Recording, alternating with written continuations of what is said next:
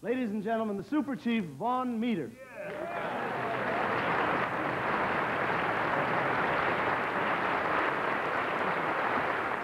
VAUGHN,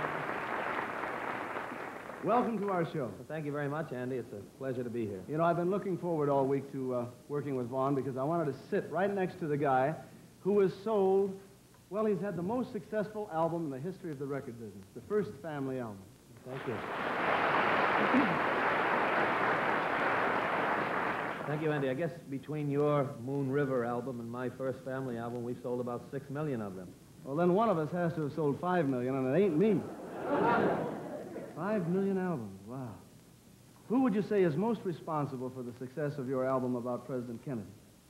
Richard Nixon.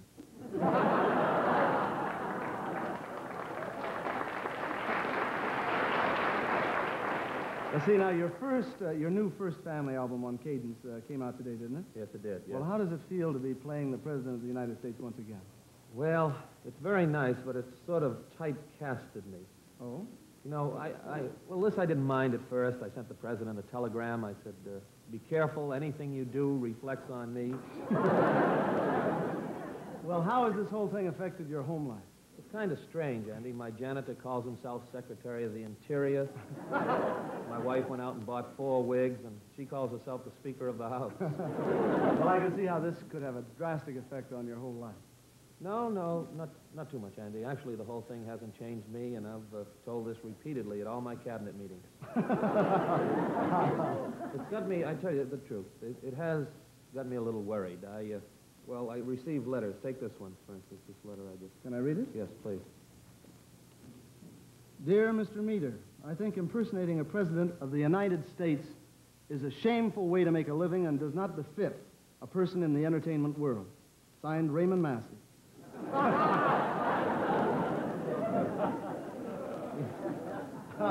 You know, doing the president so much, I've, well, become concerned and interested in politics and the politicians. And with the Academy and Emmy Awards coming up, I think that politicians and statesmen should get awards, not only the people in the movie and television field. Well, maybe you have a point there. Do you want to try it now? Fine. Ladies and gentlemen, the VAUGHN MEADER Television Political Award. First of all, the nominations for the political songs of the year. The nominations are... President Kennedy's That Old Tax Magic, the Dirks and Halleck Battle Hymn of the Republicans, and the AMA choruses, Nobody Knows You When You're Down and Out. Next, we have the nominations for the best political quotations of the year. From Senator Brownlee Tompkins of Dakota. Food is very important. I eat it myself. From Senator Hastings Lansbury of Louisiana, literacy test. Don't prove nothing. From Congressman Pete Menshire of the state of Washington, you people do not understand the needs of the apple growers. Some of you think that apples grow on trees. Senator Bill Forgets of Oregon, I'm a pacifist, and I'll kill the first man that says I'm not. And now we have 3 awards for the best political books of the year. Nelson Rockefeller's How to Succeed in Politics Without Anybody Really Asking You. Barry Goldwater's There's No Time Like the Past. And George Romney's Rocky, Please, I'd rather do it myself.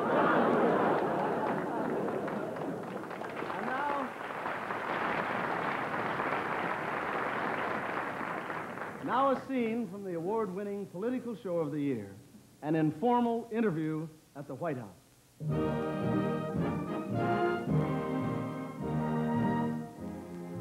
Yes, good evening, Annie. So good to see you here today. Good evening, sir.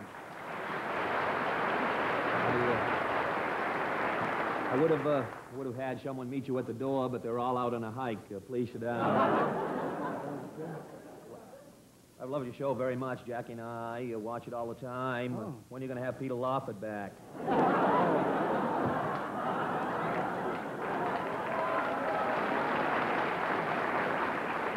Say, tell me, do you mind if I ask you some questions? You've been in office now 2 years, and you've faced so many difficult problems, what is the most difficult problem you come up against? Buying presents for the family, I'd say. Well, Carolyn's birthday is coming up. What are you giving her? A sandbox. Oh? Texas. Can you tell me, sir, will we have a cut in taxes this year? Yes, we'll have a cut in taxes. We'll cut, and we'll just keep cutting and keep cutting and keep cutting till it takes just about every last cent you have. What are the chances for Medicare in the United States? Well, of course, the AMA is opposed, but I think they'll come around to our way of thinking, and if they don't, we'll just buy the AMA. Do you think your brother Bobby will try for the presidency in 1968? Bobby is ambitious. I hope he doesn't try in 64.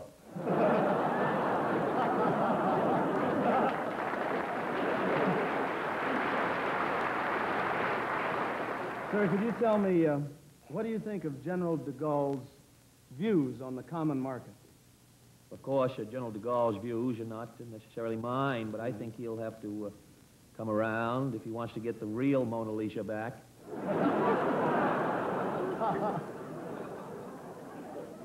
Tell me, sir, what do you think of VAUGHN MEADER's album, The First Family? Well, I think Mr. Meader sounds more like Teddy than he does me, but so do I. If I'd have known that album was going to do so well, I'd have made it myself. Speaking of Teddy, what do you think of your brother Teddy's winning the Senate race in Massachusetts? Well, I think it was a good idea. Of course, Teddy had to be senator, and I guess you know why. Well, why is that, sir? Well, he just couldn't go from nowhere to the presidency. He had to sort of...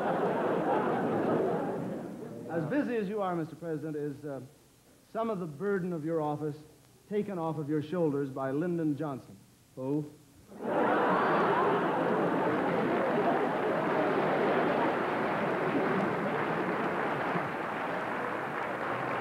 Mr. President, you often have Lyndon Johnson. Yes. Oh, no. Mr. President, you often have musicals in the White House and are entertained by show business people. Is that true? Yes, they're friends of Jackie's. They drop in, yeah. Previous presidents have indicated some musical talent. One ex-president, Mr. Truman, as everybody knows, plays the piano. That's right. He's an ex-president. And on a recent TV show, Mr. Richard Nixon played the piano very well. Yes. He could have been an ex-president, too. He does play well. He plays the piano, but these gentlemen just play. I go a step farther. I play and sing. Yeah. I've been practicing on my my Andrew Jackson piano. Let me show you. I'd love to hear it.